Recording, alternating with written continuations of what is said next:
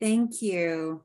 And I see a lot of familiar names, so please use your reactions and send a wave. I see Stephen and Karina and Igor, and I know I'm missing some because I can't see all the screens, but nice to see you. I'm looking forward to a little bit of a memory lane of when I started preparing this talk, thinking about my very enjoyable time at UBC.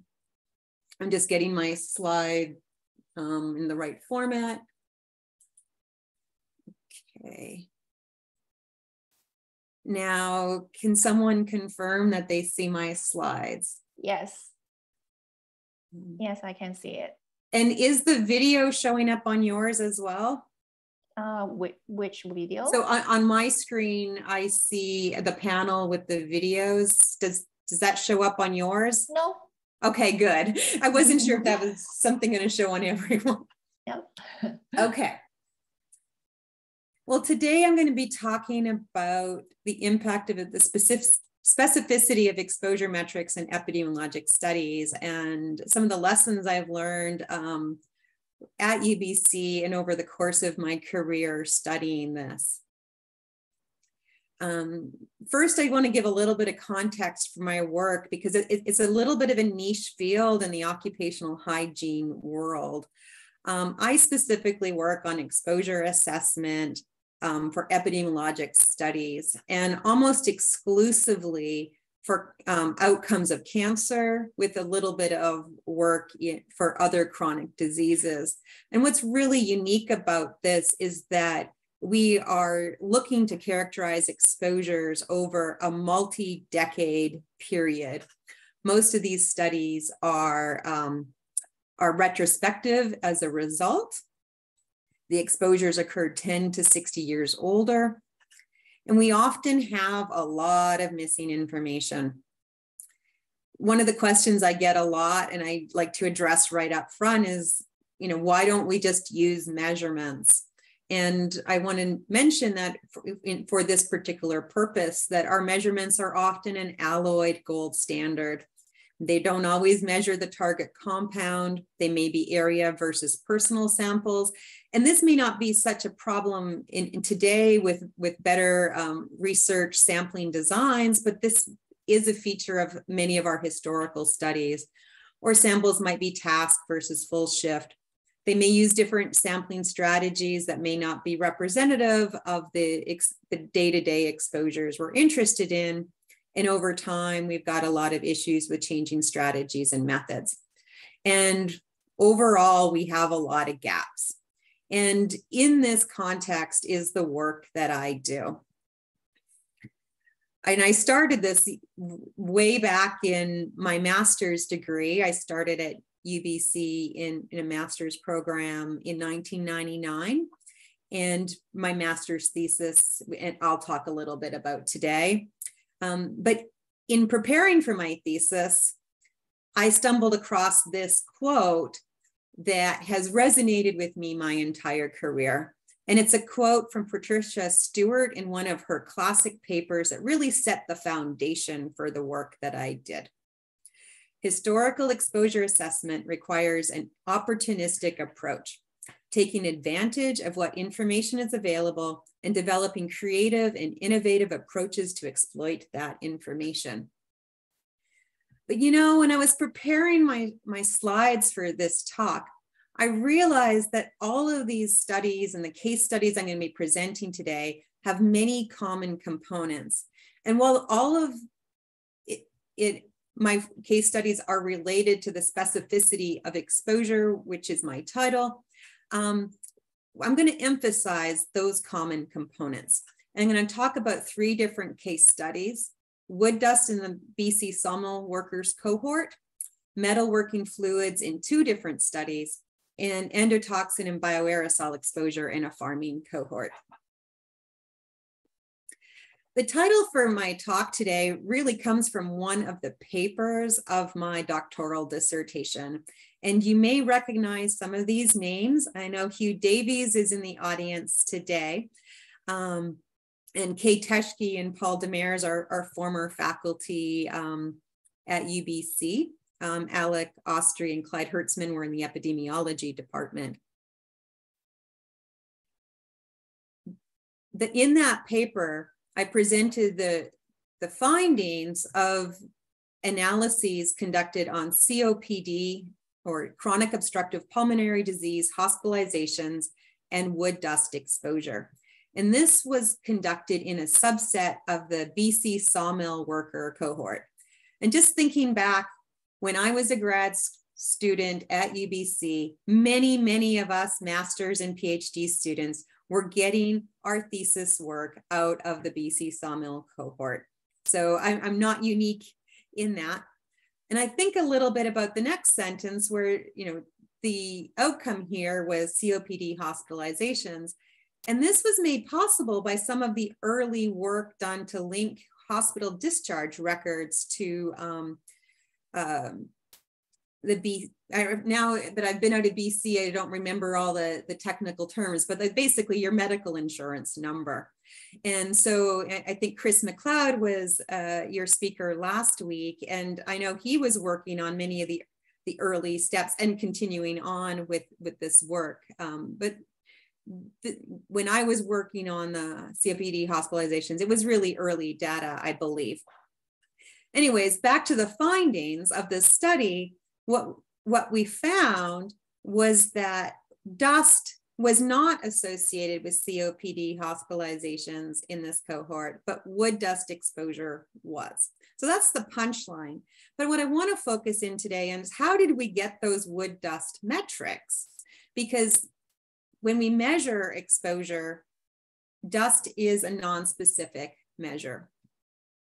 So I'm sorry, I'm just having to move the video across. It's blocking my text, so apologize for the delay there. Okay, so how did we do the wood dust exposure assessment? Well, this is the work of many people, and a lot of this work was done before I even started. I want to acknowledge that this is a lot of this design came from the people who mentored me. The first component, and that I see in many of the studies that I've worked on since then, was to go out and collect study-specific measurements.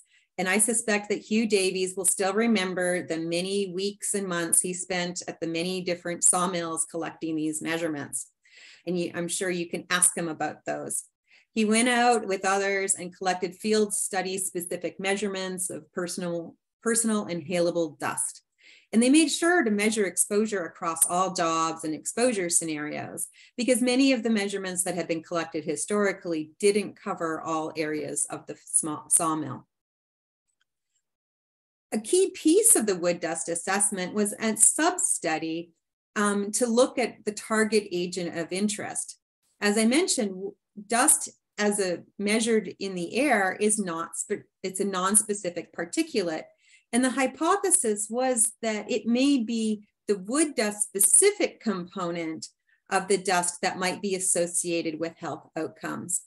So there was a sub-study that was conducted to measure the abiotic acid concentrations of the wood dust, or of the particulate collected on the filters. Now, abiotic acid is a wood extractive, kind of specific to softwoods. So it was used as a surrogate for the wood dust component. Now, then the study incorporated expert judgment. A team of researchers with industrial hygiene expertise went through all the jobs in the sawmill and classified them into one of 4 categories of potential wood dust exposure, from minimal, low, moderate, and high. So an example of an area where the particulate would be expected to have a minimal amount of wood dust might be really early on in the process, in the pre-log processing, for instance.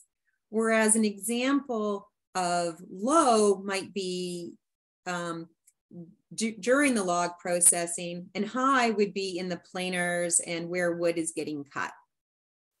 So, a team of researchers assigned each job, and then they looked at the abiotic acid concentrations in each of these categories and looked at the relative difference compared to the group that was expected to have all the measured dust was expected to be wood dust. And this allowed us to obtain adjustment factors for the relative proportion of wood dust. And our adjustment factors were 10% if they were classified in the minimal or group 1, 30% for the low group, 70% for moderate, and 100% for high. Well, what's another component? Well, those field-specific measurements were for a specific time and place, and we were doing a historical cohort. So other researchers went out and found more measurements. They went and extracted all the historical dust measurements that they could from these sawmills at WorkSafe BC. At that time, it was the BC Workers' Compensation Board. They also had any company measurements, any consultant measurements, and there are some publications out analyzing those data. Then these were used to supplement and expand the exposure data set. Well, where I came in during my master's was to do some statistical modeling. And after all these years, I still can't say that word, even though it's the thing I do every day. I developed a statistical model to look at the determinants of wood dust in the sawmill cohort, focusing in on determinants that we had available historically. So not focused in on how to modify exposure right now, but more about how did exposure vary across different work areas, across time, across coastal versus interior sawmills, across high production versus moderate versus low production facilities. And simultaneous, researchers at UBC went out and extracted all those kind of time varying data and sawmill specific data from the 14 sawmills. Thinking back, I remember having to go through old records that were published about the production levels of each of these sawmills, going back as far as possible. And all these components together allowed us to combine the statistical model with time varying and sawmill specific exposure estimates with the characteristics of the workplaces and the jobs that each of the participants held to be able to develop wood dust specific metrics. And that allowed us to identify that wood dust, but not just generic dust, was associated with COPD hospitalizations. Well, that leads us to our first poll question of the day. What sources of exposure measurements were used in the wood dust assessment? And Colleen, if you put up the poll.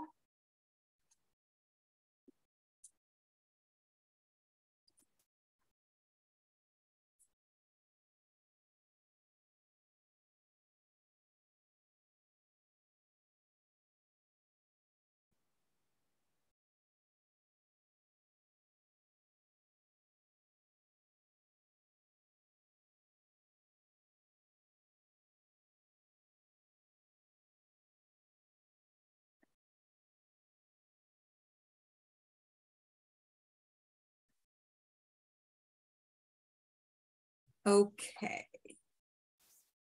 The majority is correct. I think that's sharing both inspection and research. Sorry,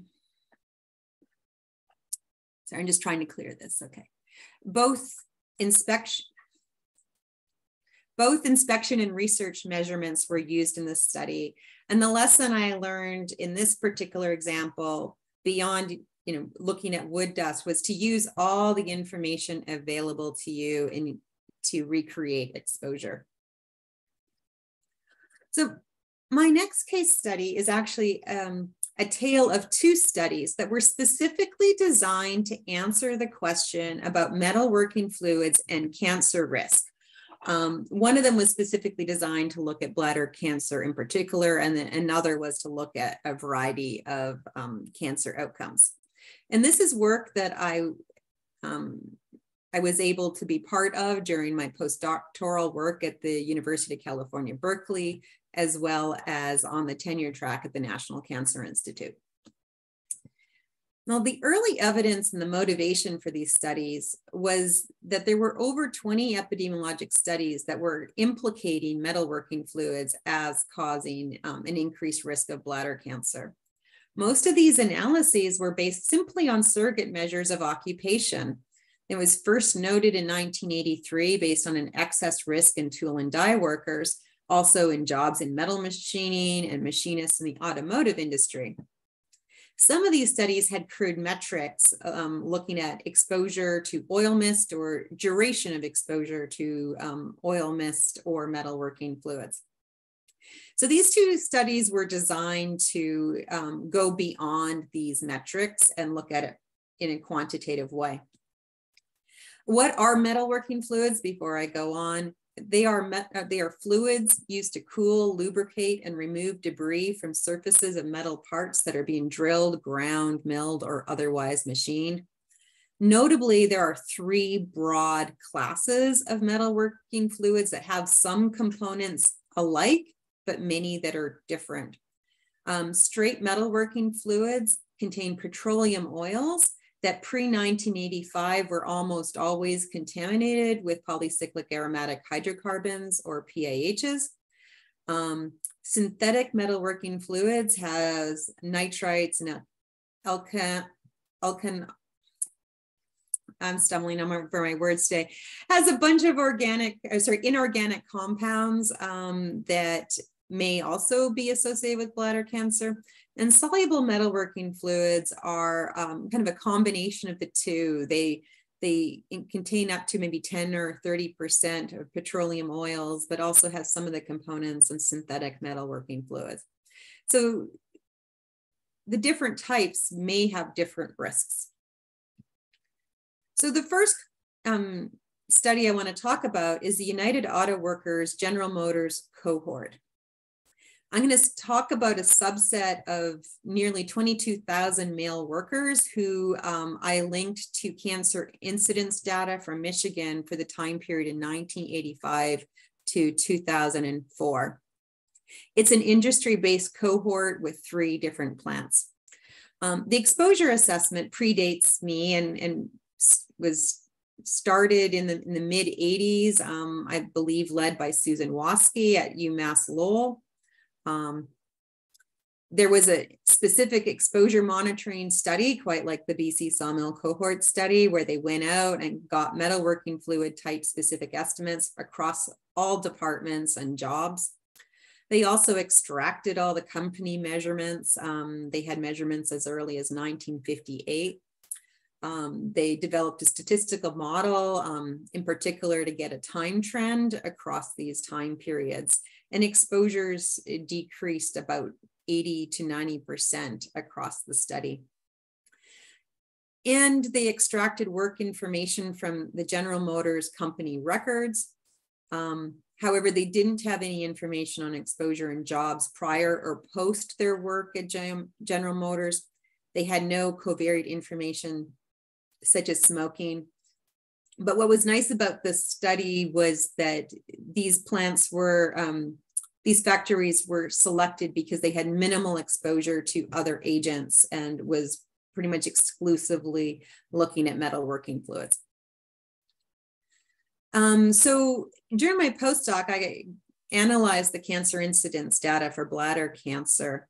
And this figure shows the results with a 20-year lag by metalworking fluid type. In blue, you can see the results for straight metalworking fluids, which was the only metalworking fluid type that we saw a dose response association with a trend p-value of 0.02 and a risk in the highest quintile of exposure of 2.1. On the far right is a smoothing spline of the dose-response relationship for straight metalworking fluid. But we found a flat association with soluble metalworking fluid and no association with synthetic. Now, the second study was the New England bladder cancer study. And it's quite a different study design than the two studies that I just talked about. It is a population-based case control study. This analysis was restricted to the males, so I only put the male numbers in there. There was 895 cases and 1,031 controls. And we did have important subject-specific covariate data, such as smoking.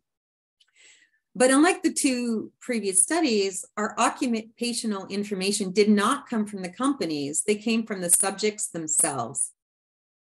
And the occupational questionnaires included a lot of detailed information. Metalworking fluids was an a priori exposure of interest. So we had a lot of questions specific to that. First, there was a whole life occupational history. So we know what they did from their first job or any job that was longer than 6 months onwards. We also had really detailed questionnaire data for specific jobs and industries. We had 66 unique modules, and 2/3 of the jobs reported by study subjects received one of these modules. Example questions in the modules that pertain to metalworking fluids kind of focused in on machining and making metal parts and types of machining equipment.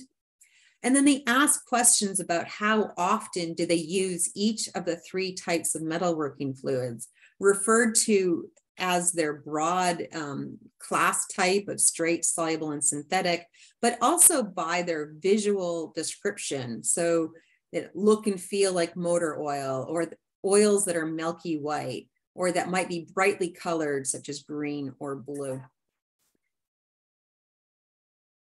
So the exposure assessment for the case control study, it looks a little bit different. One of the things that was done specifically in this study was to explicitly link the questionnaire responses to exposure estimates derived from a combination of approaches, including expert judgment, exposure measurements, and subjects reported information. And I refer to this approach as a decision rule framework.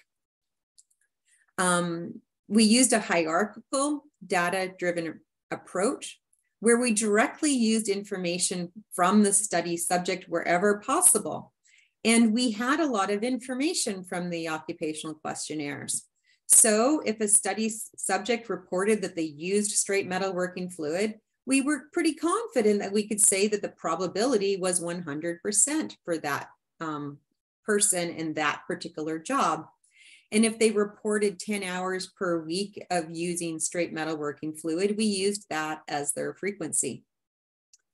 Now, a subset did not get modules based on time constraints. We limited it to up to 5 modules per study subject, even if they reported more than 5 jobs.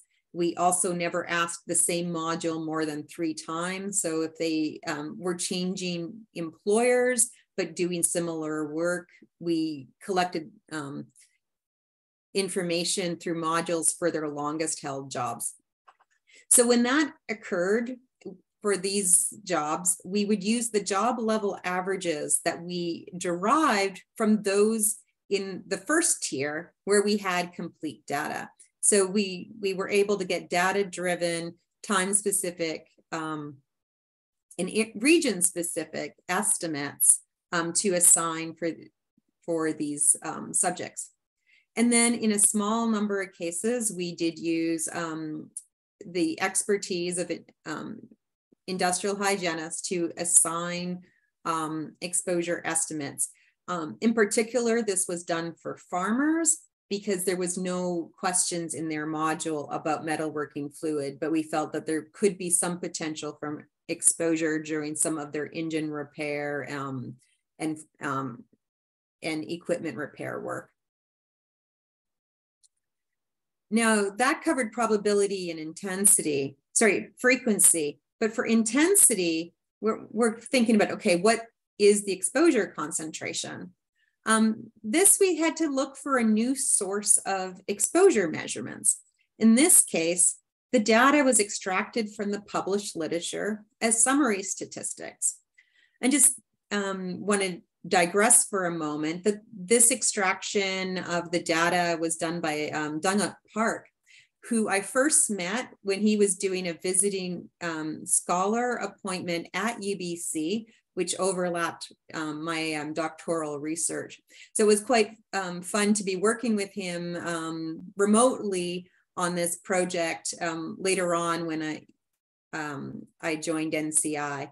So after UBC's, at some point, he did a visiting scholar at NCI as well. So there was some overlapping work. I believe during his visiting scholar work at UBC, he was working with Kay Teschke and Susan Kennedy on metalworking fluids in small machine shops in BC. Dr. Park also developed a statistical model of this published data. And because these were summary statistics, he weighted each summary statistic by the number of measurements in that summary statistic. And he was able to extract decade industry operation, which is machining versus grinding, and metalworking fluid type exposure estimates based on the published data. There were other variables in the model that are listed there that were not directly used to assign exposure in the study, but were used to try to calibrate the data across a wide range of measuring environments. And then this information was combined where we multiplied the intensity of exposure based on the statistical model by the frequency reported by the study subjects or the group level averages, and by the duration of time that that participant held that job, also including for time-specific variability. So Joanne Colt, a colleague of mine at NCI, did the epidemiologic analyses for this and looked at risks for bladder cancer for the 3 metalworking fluid types. And once again, we saw the risk was exclusively in the straight metalworking fluid, with a 2.2-fold increased risk in the upper tertile of exposure and a trend that was suggestive at 0.075. Now, these analyses adjusted for smoking and employment and other high-risk occupations for bladder cancer and exposure to other sources of mineral oils. Well, one of the things that I did after, once the results from the New England bladder cancer study was published, was to see, okay, well, let's put these 2 studies on the same scale, which was possible because both studies used a concentration scale in their exposure assessment. And I was really struck by the similarity of the dose response for 2 very different studies with very different study designs, cohort versus case control study, different sources of exposure measurements, company specific versus published data. But we ended up showing for the first time that in a population-based case control study, we can replicate the high quality exposure assessment that used to be, isolated to the industry-based studies. So this was kind of a really remarkable day for us. One of those rare moments where, I did a figure and then ran to my branch chief's office, who was the study PI, and said, look, it replicates. So that was a very exciting day in my tenure track life at NCI. Now, my poll question for you now is, what metalworking fluid was associated with increased bladder cancer risk?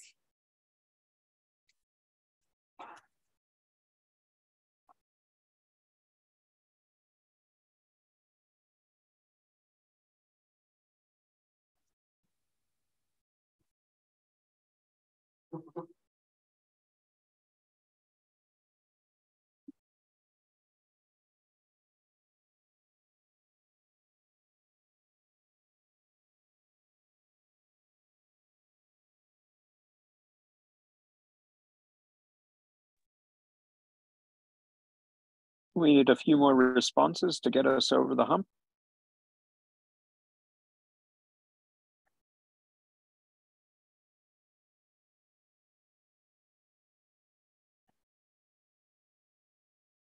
Are we stalled at 65%? Yes, I just closed the poll. Okay.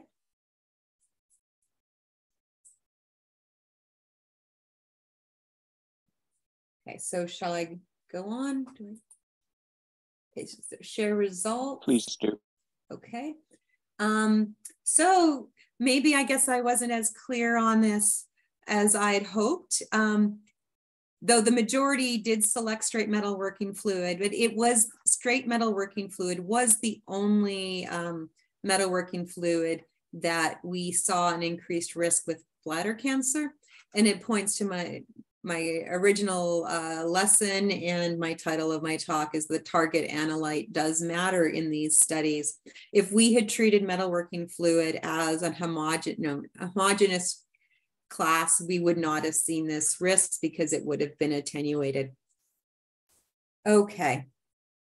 For my last case study, I want to talk about biologically active dusts, in particular endotoxin, and work that we are doing in an agricultural cohort. And this is ongoing work. Our motivation for doing this work on endotoxin in a farming environment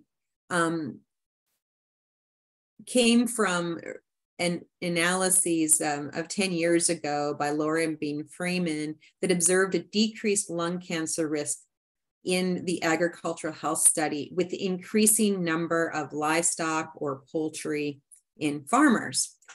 And similarly, about 5 years ago, we saw that there were trends in immune marker levels with an increasing number of hogs. These two trends actually, reminded me of work that George Strakinakis did in his doctoral research, which looked at endotoxin in textile workers. And endotoxin has been linked to a deficit of lung cancer risk in both textile and farming environments. So, is our surrogate measure, our number of animals in these two studies, implicating endotoxin or other bioaerosol components in the dust that the farmers may be exposed to? Now, bioaerosol exposure in farming can be very high and can be largely, have large variability. Endotoxin is a component of cell walls of bacteria and fungi, and glucans are components of molds. And I mentioned glucans because our assessment did include glucans as well. And from the lessons learned across the sawmills and the metalworking fluids and other studies I've been involved in, there really was a need to move from surrogates of exposure based on number of animals to quantitative endotoxin exposure estimates for our study. So what is our study? Well, the agricultural health study is a very large study of over 50,000 pesticide applicators that were enrolled in the mid-1990s in Iowa and North Carolina. Now, in a sub-study of that is the biomarkers of exposure and effects in agriculture, or the BS study. And it's a molecular sub-study with blood samples and detailed questionnaire results for nearly 1,700 participants. And this study started shortly after I started at NCI and continued in accruals through 2018. And I was able to be involved in the questionnaire development of this study. In 2015 and 2016, I led a small bioaerosol exposure monitoring study in a subset of the BS study in a subset of Iowa farmers. The bioaerosol monitoring study, reminds me of my first two lessons from the sawmill study, which is go out and get study-specific data and to think about the target analyte. So we conducted 69 visits in 2015 and 2016 in the spring and the fall in 32 Iowa males. And we collected both full shift and task-based samples, inhalable dust samples. And we analyzed those dust samples for just the non-specific dust via gravimetric analyses, as well as endotoxin and beta-1,3 glucan. Now, these samples, it's a small study, and we focused in on a gap in the literature, which was many of the crop-related activities that were specific to the Iowa area that had limited measurements in the published data. But in and of itself, this study was not big enough to reconstruct our exposure. So we undertook an extensive effort to extract the published data from North American as well as European studies where we felt the exposure scenarios may be similar to the North American situation. And we used that to expand our exposure database. As you can see in the blue text is our Iowa field study. And you can see that our measurements represent only a fraction of the total data that we had available to us by going to the literature. Our study contributed 18% of the crop-related measurements, only 2% of the livestock measurements, and 19% of measurements for other stored seed and grain work. And this was by design. We knew that the data for animal work was well represented in the literature, and our farmers were less likely to be doing that work, or it was also challenging to get into some of those workplaces to do the measurements. Now, similar to the metalworking fluid study, we had to synthesize all this data together, but we used a different approach.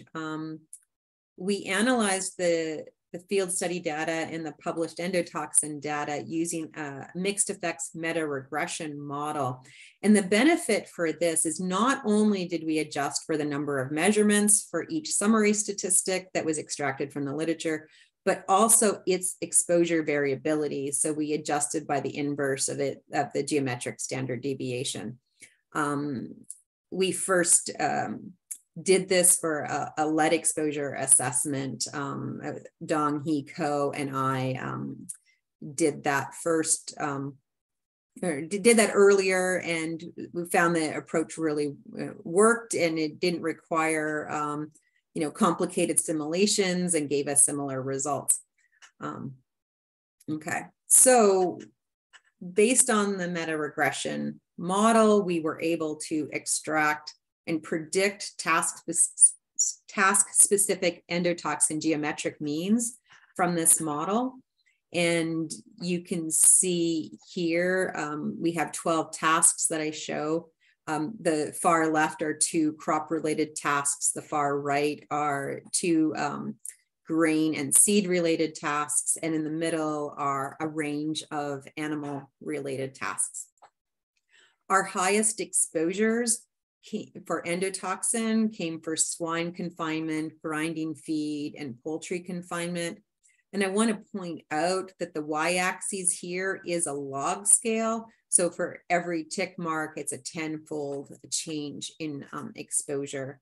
So animal work was often, 2 orders of magnitude higher exposure level than crop-related work. You can also see on the bottom that for some of these tasks, the data was richer, and others, the data was really sparse. For instance, hauling alfalfa and hay was based on a really little amount of data. So that's how we pulled together the exposure, but what was the subject-specific information that we had? Well, each of the participants completed really detailed questions asking about their pesticide use and timing, but also the questionnaire had extensive questions about tasks related to bioaerosols. And for each task, we had questions, asking about the frequency of those tasks for different time windows that ranged from very recent, yesterday or today versus the past week, the past month, and the past year. This figure shows you the prevalence of each of these tasks in our study cohort. The x-axes are the tasks in order from least on the left to highest prevalent task reported by the participants. And the prevalence is noted by the black circles. So you can see that poultry confinement was very rare in our study, but stored seed and grain, over 50% of our participants reported doing some activity related to that. The sort of orangey bars represent the median and interquartile range of the durations of activities. And what you can see here is that, well, these are all farmers in Iowa and North Carolina and often doing the same tasks. The length of time that they spend doing those tasks can vary tremendously. And so this was information we extracted directly from the questionnaires. And then we combined those two pieces of information to get a task-specific endotoxin score, where we multiplied the group averages from the meta-regression models for the task intensity by the subject-specific frequency from the questionnaire to get our task-specific score. And then we could sum all tasks to get a total score. This figure shows the exposure distribution of those resulting scores for the time window for the past 30 days.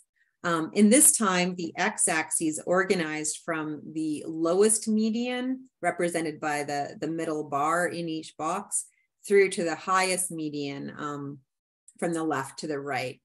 So our lowest scores were for moldy hay and cleaning other animal facilities. That excludes the poultry and swine confinement. And then our highest median scores were for poultry confinement and swine confinement. And on the far right, we have our total endotoxin score. And what you can see by the boxes and the fact that they are fairly wide is that we have a lot of heterogeneity in our study population. And so that our scores are in fact capturing exposure variability in our population. In the very bottom in the table, it lists the proportion of subjects that have a non-zero score for each of those tasks. So like for moldy hay, 20% of our population had a non-zero score. For poultry confinement, only 1% of our population did that activity. So while it's a high score, it's not a large portion of our population. And swine confinement was 8% of our population. 71% of our population reported at least one of the 13 tasks, and had non-zero scores for endotoxin exposure in the last 30 days. So my next poll question for everyone was, what tasks had the highest endotoxin concentration?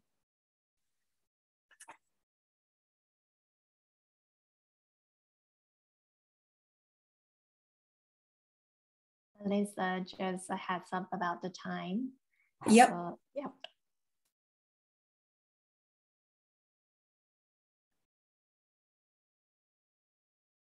I think I have 3 slides left. Awesome.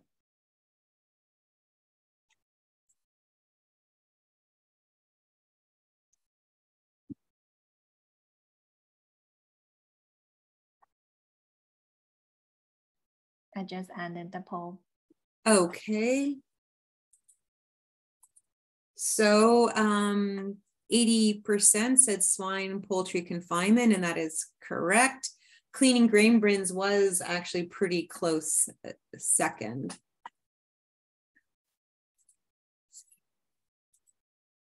Okay.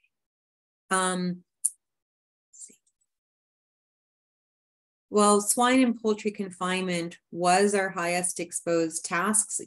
Once we considered both the exposure levels and the frequencies, we also found several tasks that had moderate to high endotoxin levels. So our next steps are to reevaluate those previous associations that we saw with regards to number of animals as a surrogate and incorporate multiple sources of endotoxin exposure and see what we learn from associations at that point. But that work is just new and ongoing, and I don't have that to share today. Okay, so looking back to the quote that really started my career in retrospective exposure assessment, it still rings true. We're still troubleshooting and problem solving for different information sources, different modeling challenges and such. Every study is different and creates its own problems. But when looking back, and for many examples that I've been working on that I haven't presented today, what I see is a set of common components that are, despite their different study designs or their target analytes of interest, and that, using these components and moving, using all information we have available to us to move from our surrogate metrics to quantitative metrics is paying off in our ability to detect risks that would otherwise be attenuated or even masked. That includes targeted studies using company data, inspection data, published data. That includes asking subjects more for really detailed information on what they did and for how long, and bringing in experts to fill in the gaps and bring in context to both the measurements and to the responses by study subjects.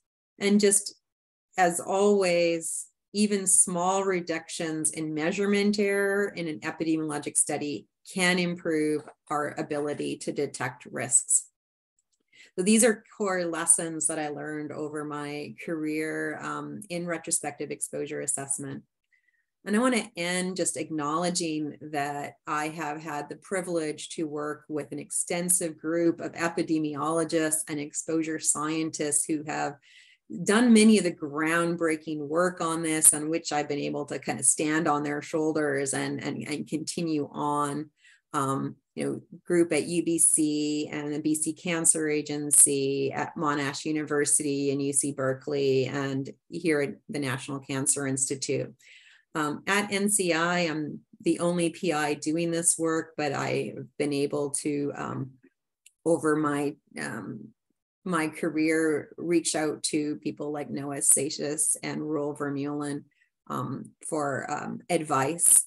And I've provided my email at the bottom. Please never hesitate to reach out to me if you ever have a question on retrospective exposure assessment, or if it really fascinates you. We always have thesis topics and postdoc opportunities, both on the exposure side and also on the epidemiologic side. With that, I will hand it back for Q&A.